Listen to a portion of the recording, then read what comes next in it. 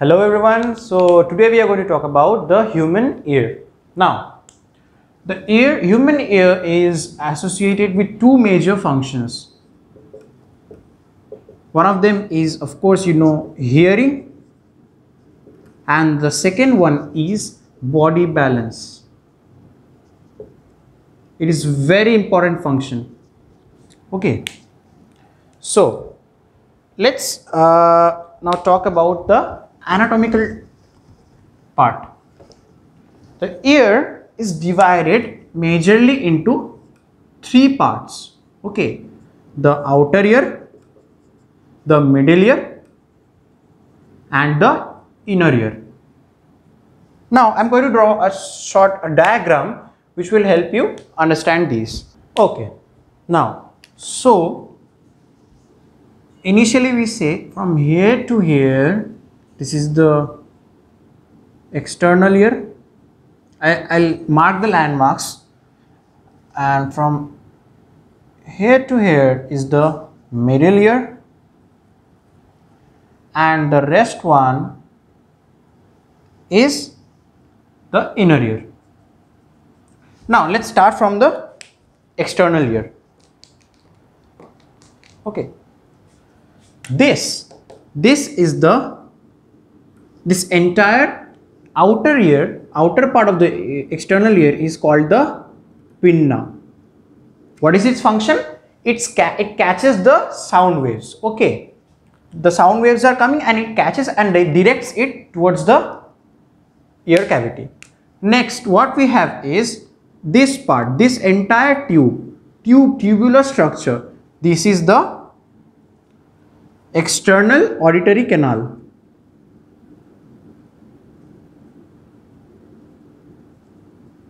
Okay, it passes or through it the sound waves pass and hit the tympanic membrane.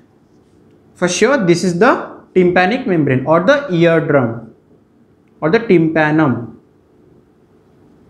Okay, the sound waves collected by the pinna move through the external auditory canal and hit the tympanic membrane. This creates a vibration in the tympanic membrane. This vibration in the tympanic membrane is further transferred to these green colored structures known as the ear ossicles. These are bones. Now, what are those called? The first one is called malleus.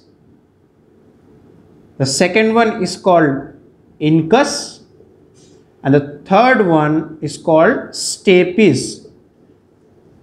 Mind it, this is the smallest bone in the human body. Stapes is the smallest bone in the human body. Okay, now this malleus is hammer shaped, this incus is anvil shaped, and this stapes is stirrup shaped. So this is a picture showing the three ear ossicles, that is the malleus, incus and stapes, and their respective joints. They are used for the amplification of the sound waves. Okay. Okay. Now this is contained in the middle ear cavity. All right. Now this red colored tube, this is the escutcheon tube.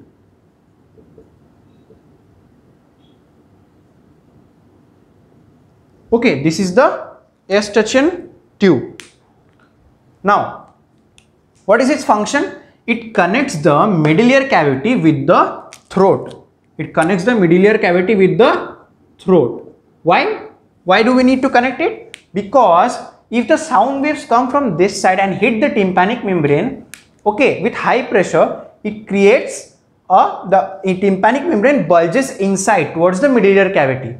Okay, now there is a chance that the tympanic membrane may burst when a high pressure sound wave comes. Okay, now when it is connected to the throat also has air pressure. Okay, so throat will control and transmit air pressure to the middle ear cavity and equalize the pressure on both the sides so as to prevent the tympanic membrane from rupturing.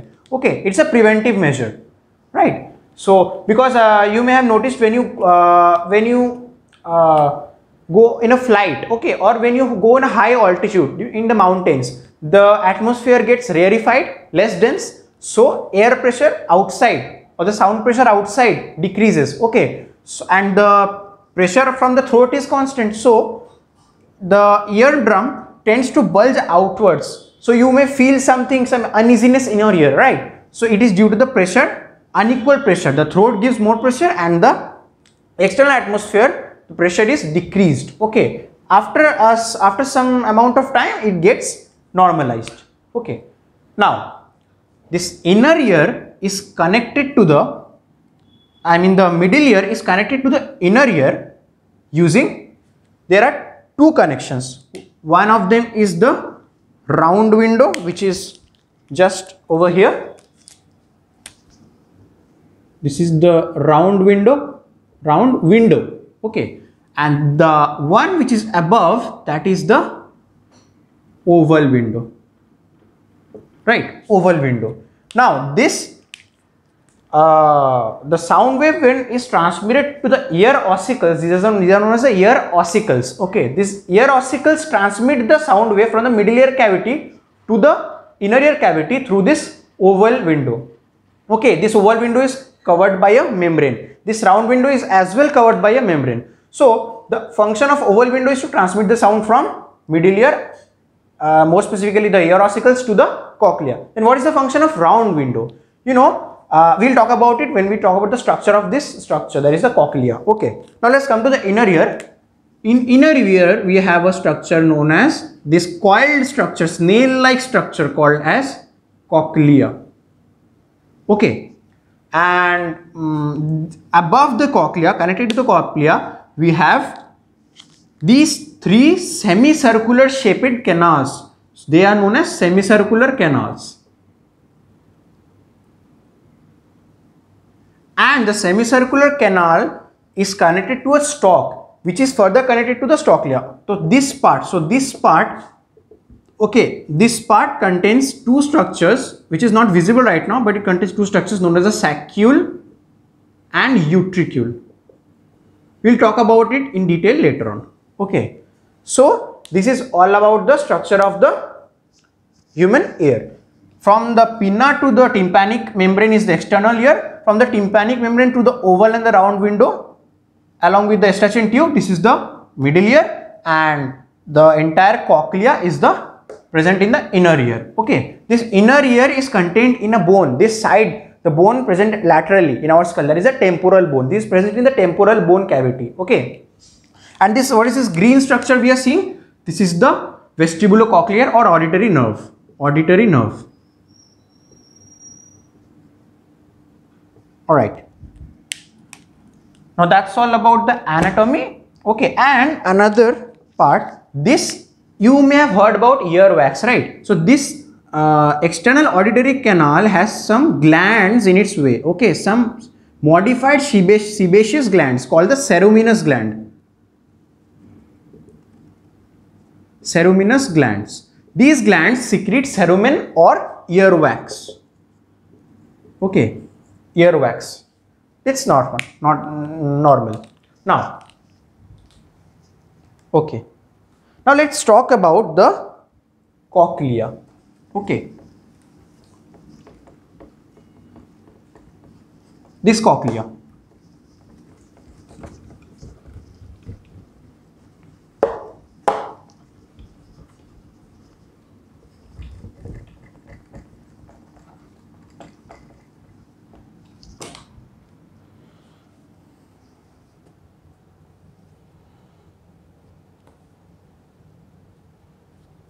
Now cochlea, what is cochlea? Cochlea is a tubular structure, okay. It's a tube just like this. This is coiled.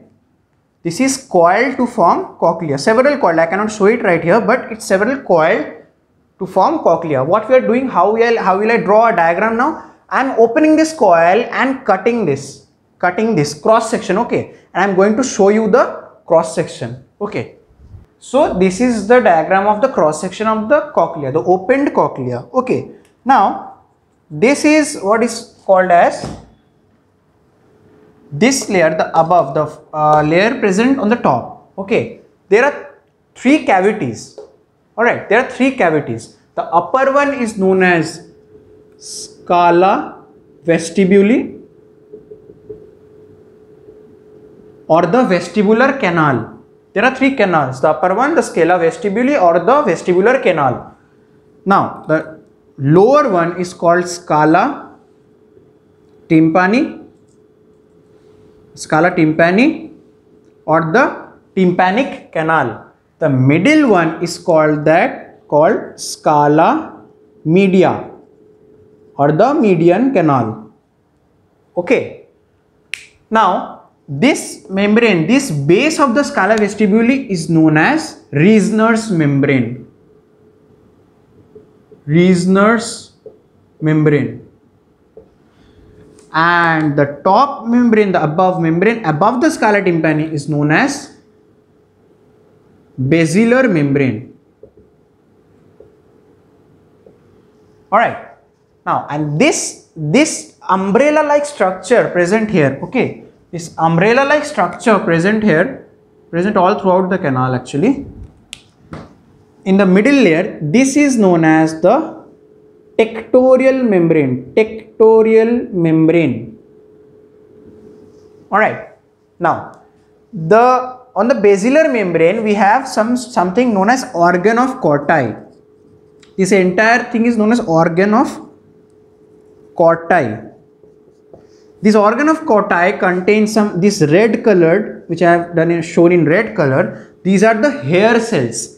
These hair cells have some stereocilia. Okay, hair-like structures on them. These stereocilia, and the tectorial membrane is just above the stereocilia. These are stereocilia, and the tectorial membrane just above like this. Okay, scala vestibuli and scala tympani contain a fluid. These are fluid-filled cavities. They contain fluid known as perilymph. Perilymph. Whereas this scala media contains a fluid known as the perilymph. I mean the endolymph. Okay. Endolymph. Now, the round window is connected to the scala vestibuli, and the oval window is connected to the scala vestibuli, and the round window is connected to the scala tympani.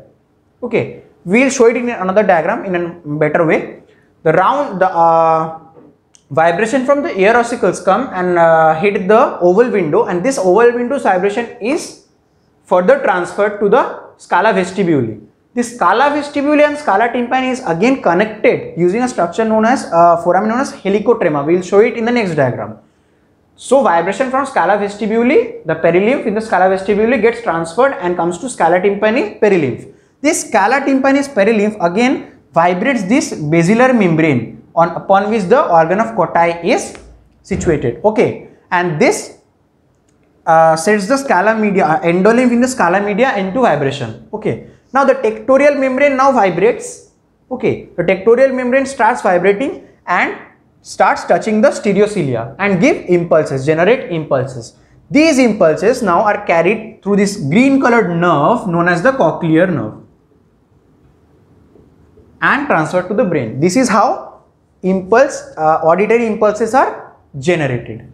Okay, that's all about this cross section diagram. Now we will talk about what I told us, helicotrema and a better diagram of cochlea, another view. Okay, so this is the entire tube of the cochlea, opened up tube. Okay, now this is what? This is the topmost canal known as scala vestibuli. This is the bottom one, scala tympani, and this middle one is the scala media. This is filled with perilymph, this is filled with perilymph, this is filled with endolymph. So this perilymph here comes in, the scala vestibuli and the scala tympani are connected here at the end of the tube through this part which is known as helicotrema. Okay, and this is the stapes, the last air ossicle, and this is the oval window, this is the round window, right? And this is to the vestibular system. The cochlea, as I told in the first diagram, the cochlea is connected to the vestibular system which consists of the semicircular canals, saccule and utricule. Okay, this connect to the vestibular system above through this part. That is not, we are not concerned about this in this diagram. Okay. Now the sound waves come to the ear ossicle, the last ear ossicle, and it sets the oval window into vibration. And this oval window now starts vibrating, and this transfers the vibration throughout the perilymph, and it finally comes here and starts vibrating the basilar membrane and the perilymph. Okay. Now the tectorial membrane comes in contact with the organ of Corti and impulse is generated. So that's all about the cochlea. This is all about the generation of the auditory impulse, hearing part. Now we are going to the balance, body balance part. Okay. The body balance, as the hearing part is concerned with cochlea, the body balance is concerned with something known as the vestibular apparatus. Okay. The vestibular apparatus, which is connected to the cochlea, just above, it lies above the cochlea. This vestibular apparatus consists of semicircular canals and the otolith organ, something known as otolith organ. This otolith organ consists of saccule and utricule. Okay, I referred to all of these in the first diagram. The semicircular canals is associated with dynamic balance. Means when we are in motion, that balance, the body when it is in motion, that balance is controlled by the semicircular canals. And the otolith organ is concerned with static balance, both the saccule and the utricule. That is when we are standing or sitting, we are in a static position, that balance is controlled by the otolith organ. Semicircular canals, how they are oriented? They are semicircular shaped canals. There are 3 canals. Okay. They are, we know in 3D we have 3 axes, x axis, y axis and z axis. Let me draw it. Okay.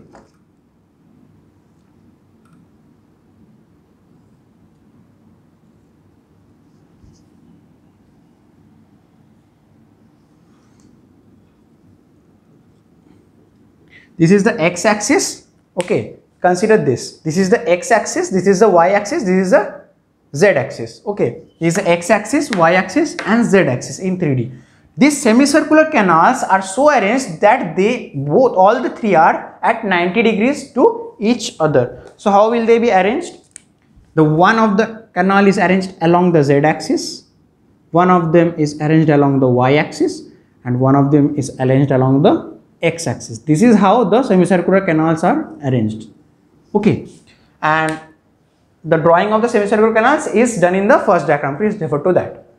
And the saccule and utricule, you know, the semicircular canals, they are connected to the cochlea. This part is the cochlea. Okay, and this, in the middle of them, this stalk has the otolith organ. Okay, this stalk has the otolith organ. This consists of the saccule and utricule, which are responsible for static balance. Both are having same sensory organs like that of the organ of Corti in case of cochlea. Okay, they also have sensory cells. The sensory cells in case of semicircular canals, okay, we have swelling at the base called ampulla. Okay, and that ampulla contains crista ampullaris.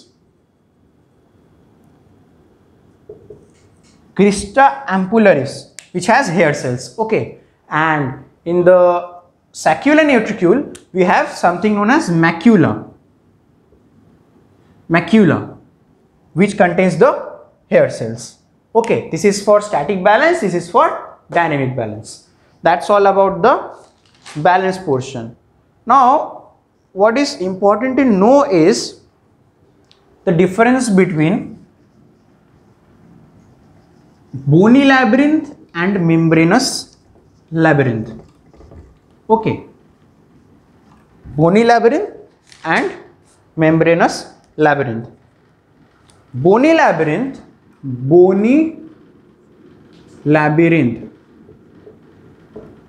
and membranous labyrinth. Bony labyrinth consists of the semicircular canals and the cochlea. What is it? Bony labyrinth. Bony means bony. Okay. You know the inner ear is contained in the temporal bone. Okay. So the temporal, it is contained in the temporal bone. It is a bony cavity. The outer covering of the semicircular canals and the cochlea are bony. Okay. The scala tympani and the scala vestibuli of the cochlea, both outer coverings are bony, and in the middle of them, okay, the scala media, that is contained. That is an entire tube which continues above as the tubes of the semicircular canals as well. Okay, so outer covering of the semicircular canals and the cochlea, they are bony, and so they are called bony labyrinth. Okay, and what are present in the membranous labyrinth? The semicircular ducts and the cochlear ducts. Cochlear duct means this is the scala media. Okay, the tube contained within. All right, and also the saccule and the utricule, of course, saccule and the utricule. So this membranous labyrinth, the semicircular ducts, the cochlear duct and the saccule and the utricule, they are contained within the bony cavity known as the bony labyrinth. Semicircular ducts are ducts inside the semicircular canals, okay, in which there is fluid, and the cochlear duct is inside the cochlea, and the saccule and the utricule is in between those two, the bony cavity between those two. Okay. So in this picture we can see that there is the blue color outer covering of the cochlea and the semicircular canals, which represent the bony labyrinth, and inside of which we can see orange colored semicircular ducts along with the saccule and the utricule, and which continues as the cochlear duct or the scala media. Okay, so that represents the membranous labyrinth, which is shown here in orange color. That's all about the human ear. Now at last, just let's talk about the pathway of the sound waves. Okay, firstly what we'll have, the sound waves will be connected by the pinna. Sound waves will be connected by the pinna. Then it moves into the external auditory canal. Then it strikes the tympanic membrane. Then sets the ear ossicles into vibration. Means first of all it will strike malleus, then incus, then stapes. Then stapes will set the oval window into vibration. Okay, now oval window will ultimately set the tectorial membrane of the scala media and the basilar membrane into vibration. Okay, this will generate nerve impulse as the hair cells, the stereocilia of the hair cells touch the tectorial membrane, and it will generate nerve impulse which will be transferred into taken to the brain using the auditory nerve, actually the cochlear nerve. Okay, and let me tell you the function of round window. Okay, function of round window. As I had told in that figure, okay,